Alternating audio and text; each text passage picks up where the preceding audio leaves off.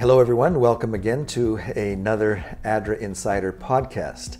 This week especially, we're doing a series for our Week of ADRA Emphasis. And today our guest is the Executive Director of ADRA Canada, and so nice to have you on the program today. Yeah, thanks for the invitation, Frank.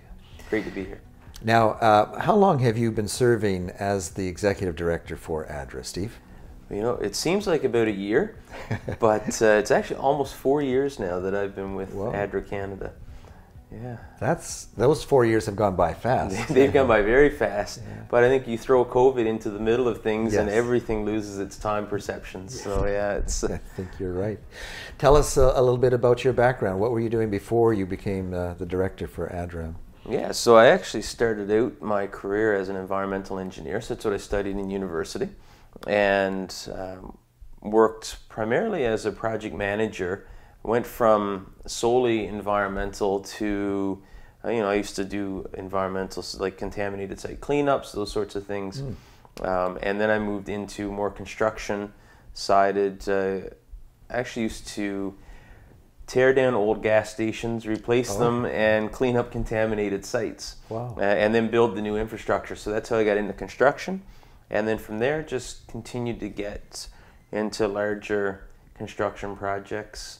Before joining ADRA, I actually used to do a lot of work for the university in Newfoundland, where I built a science building, a student residence building, that sort of construction. So started getting into larger construction projects, and also got to build a school, dental clinic, and daycare for the First Nations Reserve in Newfoundland as well, which was a great experience. So, if our viewers haven't noticed already, you are from Newfoundland. Absolutely. I do still have a little bit of an accent, and I don't want to lose that. It's always nice to keep those roots. For sure. But so I'm from Newfoundland originally. I actually lived in Ontario for about 5 or 6 years before moving back to Newfoundland. I spent 10 years there, and then took the call to join ADRA in March of 2018. Okay. Yeah, and I've been there ever since, and I've been just absolutely loving it. So you've learned a lot about ADRA over the last 4 years. Different trips you've gone on. I notice is this from Newfoundland? Is this what they wear in Newfoundland? No. This is so I want to fill you in a little bit on a trip that I had to Peru recently. Okay. And so this was a gift. It was given to me by ADRA Peru, and they gifted this as a thank you for coming and visiting. In relation to your talking about Peru, I've prepared a video report that I would like our viewers to watch. Maybe we can go ahead and watch that right now, about the project that ADRA Canada is sponsoring in the highlands of Peru. Let's take a look.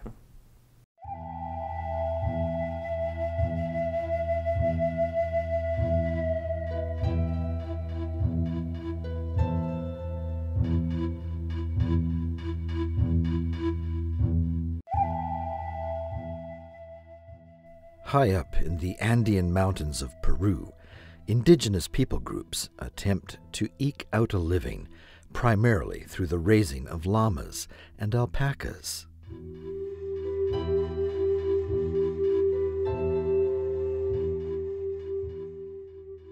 Direct descendants of the Inca, the Quechua are dedicated to keeping the traditions, culture, and language of their people alive. The land is owned by the community, and individual families are granted access to build their homes and animal shelters, as well as grow potatoes, their one staple food.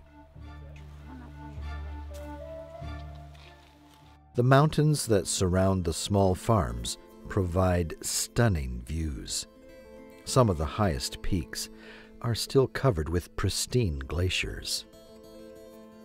With climate change, ice and snow are melting, revealing amazing formations and unique layers of mineral deposits of beautiful colors.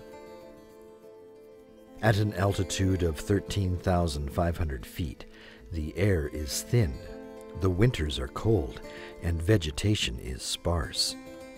Small herds of alpacas, needing large areas to feed, range further and further in search of vegetation. Every year, thousands of alpaca are lost to frigid cold temperatures. When deep snows come, it is difficult for them to find enough grass to eat. Their deaths take a serious toll on the household incomes of families living in the shadow of the Andean mountains.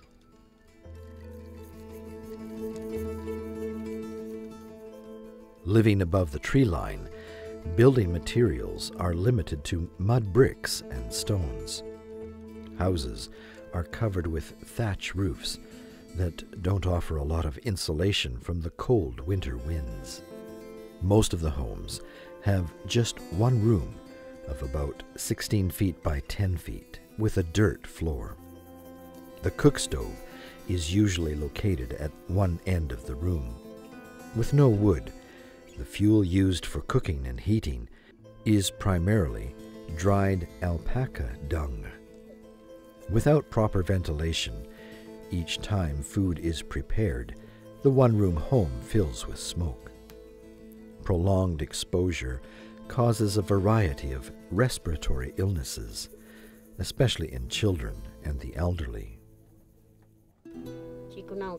My husband and I raised 6 children here in this house. We were very fortunate that all 6 of our children survived. Many of our friends had children who died because of the cold winters. There were some winters when we were not able to afford shoes for our children and they would get frostbite on their toes. It seemed like they were always sick with some kind of cold, flu, or diarrhea. We had no medicine. Instead, we would brew tea and pray they would recover. I was born in this part of Peru and grew up here with my parents.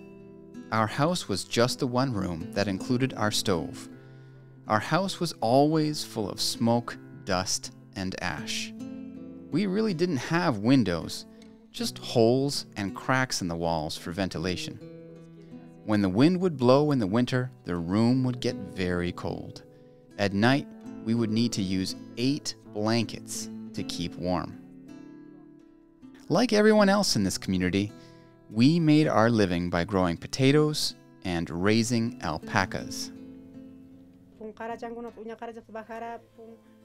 In addition to getting income from our animals, many of the women in our community make products with the wool from the alpacas. We spin the wool by hand, dye the wool with natural dyes that we make from the plants and stones around our community, and then we weave clothes and make handicrafts that we can sell to the tourists. But it takes many days for us to weave even one item to sell. Unfortunately for Angela and others in her community, the onset of the COVID-19 pandemic has prevented tourists from traveling to Peru. All of the extra income the families received from these beautiful handicrafts has suddenly stopped.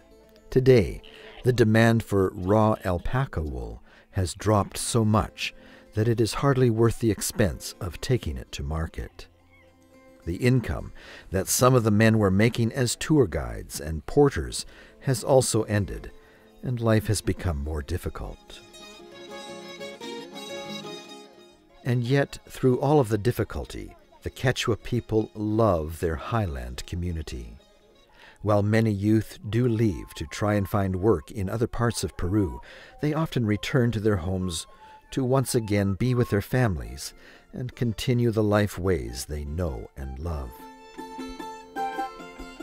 One thing that has had a profound difference in recent years is the partnership the community has made with ADRA.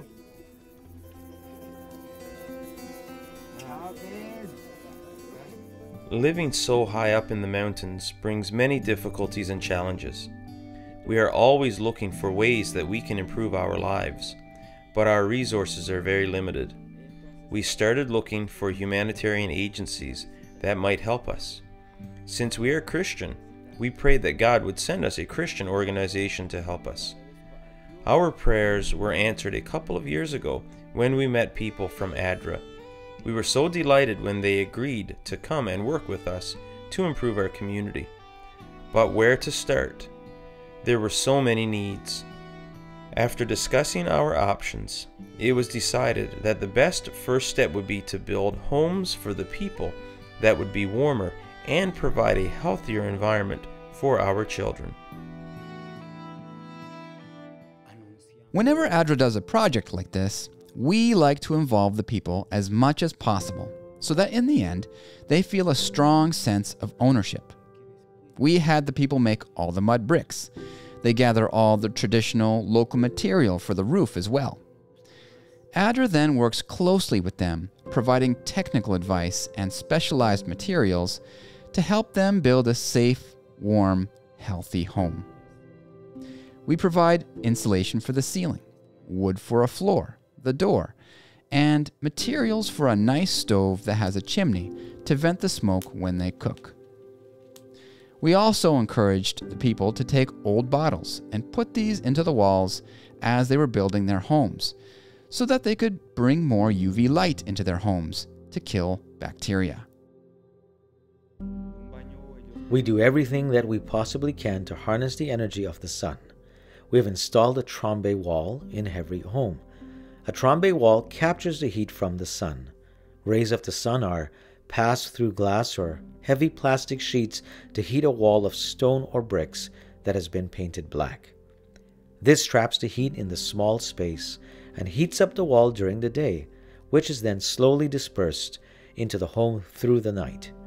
When we made the new stoves, we also installed a piping system that distributes heat through the wall of the home. We wanted to capture and use every bit of energy and heat that we could. I want to say a big thanks to ADRA for coming and helping us build our new beautiful home. In our old house, we suffered a lot. Life was sad and very difficult. Our whole family is now very happy. We don't get sick so much anymore.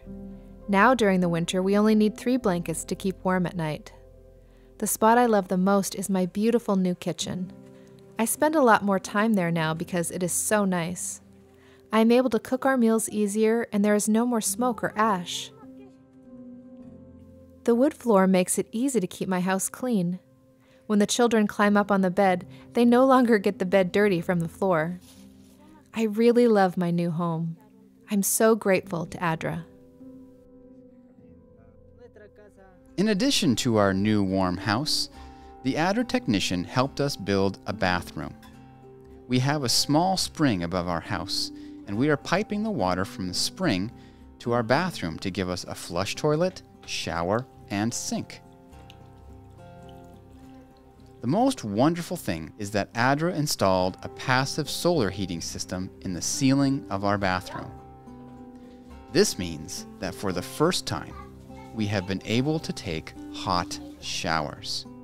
We are so happy that we can enjoy such a luxury. We are so grateful that we can send our boy to school clean. Yo soy ADRA! Before ADRA came, our life was very sad. We had many difficulties. Our children were always sick.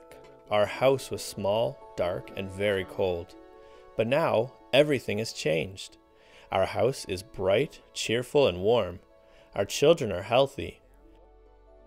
When I was painting the outside of our new home, I decided to tell the story of how ADRA changed our lives. On one side of the house, I painted a sad face to show how sad and difficult our life used to be. Then, on the other side of the house is a happy face to show everyone how much better our lives are now.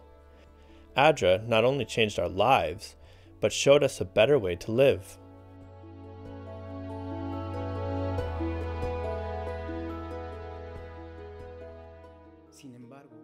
It has been a wonderful experience for me to work with the people of the Chilka community.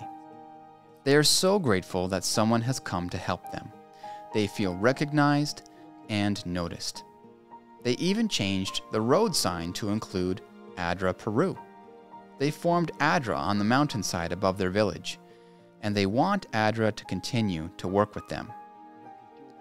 They have asked if ADRA could build them a church and community center, and bring a pastor to come and live with them to teach them about the Bible. They want a place where their children can come after school and be tutored on their schoolwork and learn English. They would like us to build a small bakery and show them how to make nutritious bread. They want to rebuild some of their classrooms, build a clinic, so many things they want help with. It is so wonderful to work with a community that is eager to improve their lives, and we want to do everything that we can to secure the funding to continue our work here. We are so thankful for the help that we have received from Canada, and pray that we will be able to continue that partnership so that we can continue the good work that we have started in Chilca. Chikakatomping gracias nini. Estichon ADRA. No kay kuman chaya mas kan kumanta. Chiwami no kay ko hasta wara guñarico. Yan pachman puririko wasikupis. No kay ko ugar ni kupipis alinta causa nay kupach. Nalyatas Canada llahta manan con kawankuchu no kay kuta. Waway ko kunatapas lapalyantan. Yuariwan kaku. Mas tawang rahmi. Gracias, Añay. Gracias, ADRA!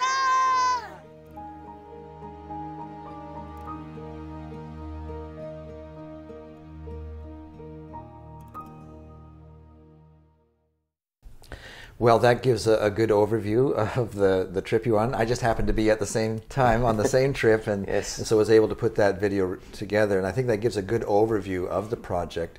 But now we'd like to hear your personal experience. Tell us what, from your observations, what you thought of the project there. Yeah, well, first off, I'd like to say that the weather was a lot cooler than I expected. You're going to the equator. We're very near the equator, and you're freezing, which I found quite interesting. But what really struck me was how warm the people were. We were just welcomed with open arms. You could really see how thankful the community was for the work that we did, for the differences that we made in the lives of the people, for such actually a very cheap project in the end. For an individual home, the costs were very reasonable to give someone a warmer home. For $1,500, we were able to increase the temperature about 10 to 12 degrees in their homes. Now the temperatures in this area can get down to as low as minus 20 degrees Celsius during the cold period of the year. So when you can go from essentially no heat to having this warmth, what they told me was that they used to sleep with 10 blankets on them, and now they only have to sleep with 3 to 4 blankets. So just that alone is a big difference. One of the gentlemen that we met, Nico, was telling us that their home is so warm now that they can actually they can start taking off some of their outdoor clothes now. They wouldn't have to wear what you're wearing now, probably. Yeah, exactly. Their homes got warm enough to be able to do that. The other thing is we provided a solar panel with lights for the home, so now the kids can study at night. I think of Santos, the mayor that we met there. First, I want to mention a little bit about Santos, because I found him really interesting guy to meet. But what I found so interesting about Santos was we'd be at one village and he'd be there. And we'd leave and Santos was still there. And we'd get to the next village and Santos was already there. But he didn't pass us. Yeah. So I remember asking him, do you have a twin? Because how are you doing this? And he thought that was just quite funny to say. But no, he was very committed. So the mayor was a mayor of Chilca, which has a number of smaller communities. He was the mayor of this area. So each small community, he'd show up and he'd be there. But he dedicated his week basically to ADRA while we were there and traveled around with us. He must have known some shortcuts and had a fast horse or something. Exactly, yeah. He had his motorbike. Oh, the motorbike. So I'm sure he took some shortcuts that were probably a little rougher than what our vehicle could drive over. Now, this project has been called the Warm House Project in Peru. But after having visited there, I've tried to get them to change the name to Warm and Healthy Homes. You mentioned the dirt floors. In that culture, they like to raise guinea pigs. Yes. And the guinea pigs are inside this one-room house because outside, especially in the winter, they would freeze to death. And so if you can imagine raising guinea pigs inside your dirt floor and having children at the same time, you can start to understand why they're sick so often. And then when the fuel, cooking and maybe a little bit of heating the home is animal dung and you're breathing in that, you can understand why they are sick so much. Oh, absolutely. So with this new system, it's warm and healthy homes. Something I want to ask you about, when we approached the first main village of Chilca, they had us get out of the truck and they put you on a horse. Yes. Tell us about that experience. One thing I've got to say is whenever I travel, you people like to have a few surprises for me. Nobody tells me these things are going to happen until I get there. Thankfully, I grew up with horses. My dad owned horses all growing up. So one of my first work experiences was starting my own business called Steve's Horse Rides. Oh, okay. So that was I did that for 3 years through high school before going to university. So showing up there and seeing I had a horse, I said, oh, this is great. Not only do I get to go to Peru, get to go up to about 5,100 meters above sea level while we were there at the highest point. Now I get to go for a horse ride as well with the mayor. Yeah. And we were really treated as these just honored dignitaries as we showed up. I mean, you can see how much they appreciate ADRA and the work that we do in their community.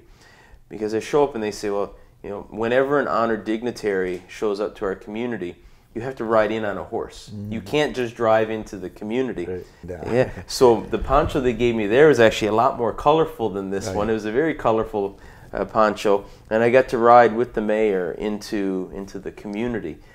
When we showed up at the first house, Marcelano's house, they had a throne built outside of their home for me to sit in. Okay, so these people are descended from the Inca. And they explained that when an Inca king would come to the community, they would have a throne for the Inca king. So they had a throne for me to sit on as a king as we come into their community. So, and it was very comfortable. Yeah. But you could actually tell they had just made it because you could look at the concrete and see that it was freshly cured. Oh, okay. Yeah. So you could tell it was a throne that they had built specifically for us coming. So how did that make you feel? Was it kind of special? You feel special, but very uncomfortable. Oh, yeah. To be there as that center of attention. Right. And they all gathered around, and this was kind of the initial greeting. But very, very nice feeling to be so welcomed and to be made to feel such a part of the project and their community right away. Yeah. So it was great. It was an amazing experience. Another experience I want to ask you about, and that is when the lady said, I want to show you our old house, the house that we used to live in. And she took us across the field a few steps and had you actually come into the house there. What went through your mind as you were inside that home? Well, one thing that comes to mind, like our purpose statement at ADRA is to serve humanity so all may live as God intended. And the first thought that came to my mind is there is no way that God intends anybody to live like that. I mean, this was, it brought tears to our eyes to see this home. First off, I'm not a very tall person. Now, of course, being in this area, I actually was one of the taller people, which was different for me. I'm usually one of the shortest. But I had to almost crawl into the door to get in. Like, you really had to duck down to get into the door. The home was about 7 feet by 11 feet.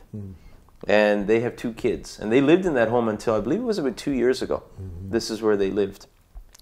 It was just a straw thatched roof, loosely put together mud bricks, and a door that the wind would blow through that all day. Oh, yeah. Like there was no insulation to this. And to get inside that room and just dark, and it was actually really, really sad to see that. So the gentleman's name there was Mario, and he was explaining to us about their happy home now. Yeah. And their home was very nice. They had told us how much easier it is to keep their home clean now as well because of the wood floor. Right. They can sweep the floor. Like, it was clean enough. You didn't have to wear your shoes in their home. So it was very, very nice to see that. I remember also something that was so nice is that it seems like everywhere we went, there was a group of people ready to stop us on the road, ready to show us some proposals of what they would like to do to help develop their community. Maybe tell us a little bit about that. Yeah, well, I think of one that I think like most of the community walked about 2 hours to deliver this proposal to us. There was another where we were driving through, and literally the road was barricaded by kids. We were not going past this location. And they barricaded the road across right in front of their old school.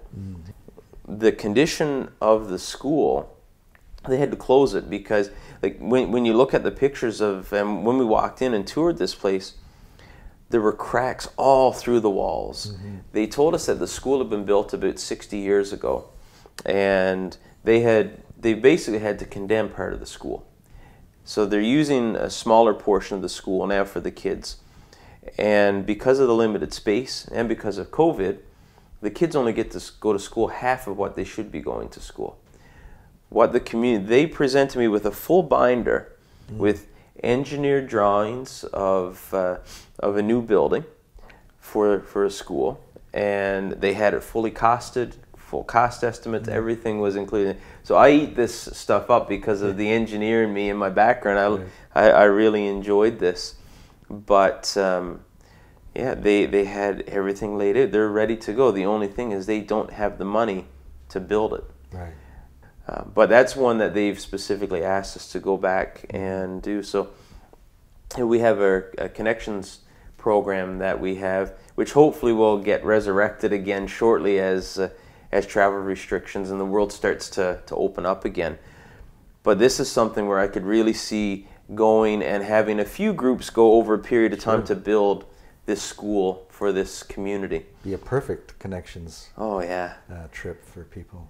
So ADRA Canada is looking for ways to continue the work there, is what I'm hearing you say. Oh, absolutely. This is an area that I fell in love with the area, and the needs are great. Yeah. No one should have to live in an uninsulated, unheated home in minus 20 degree weather, and that's unfortunately what's happening there. So one of the things that we're doing is trying to raise funds for a third phase. So we've done 2 phases of work there. We're looking to raise money for a third phase. So there's lots of people that still don't have the nice warm house. We've only met the needs of just under half of what we'd like to be able to do. Yeah. So there's still quite a few left. On top of that, one of the things we've added in a couple of the homes has been a bathroom. Right. And the bathroom is another component. We'd like to go back to some of the homes that we've already provided like the improvements to, and also provide a washroom facility for them as well. One thing is, while we were there, you ask where's the washroom, and they'd point to the wall. Yeah. Like, not really what I was looking for, but that's kind of what they have there, or a hole, just a pit dug in the ground with rocks up, maybe 3 feet high. Yeah. So what's it going to take to do phase 3? Yeah. Right now we're looking to raise about $125,000 for this next phase, and we do have our Christmas appeal. So anybody that is on our mailing list, they would have received. People should be getting that appeal right about the same time that this video airs. Absolutely. Right? So yeah, it's supposed to be going out the first week of December. So should be hitting the mailboxes during that time. Great. So going in and donating to that will help us to achieve this goal. And you say $1,500 gets a family a nice, new, warm, healthy home. Absolutely.